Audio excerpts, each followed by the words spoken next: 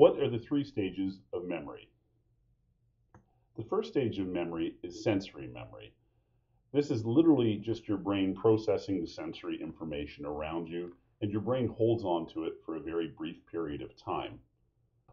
The next stage of memory is short-term or working memory. This is the stage where we manipulate or work with information. The last stage of memory is long-term memory. This is where we store information for extended periods of time that we may need in the future. In terms of the flow of memory, sensory memories flow through to working or short-term memory if you pay attention. So imagine sitting in class. The teacher or professor is speaking, and sometimes that information makes it into your short-term or working memory where it can be manipulated and thought about, but other times when you're not paying attention, you don't even hear what the professor is saying.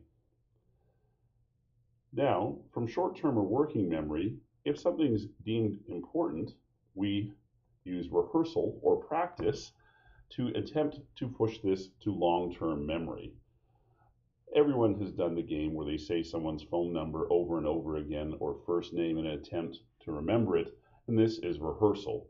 And just as everyone has practiced a sports skill repeatedly to attempt to build a long-term memory.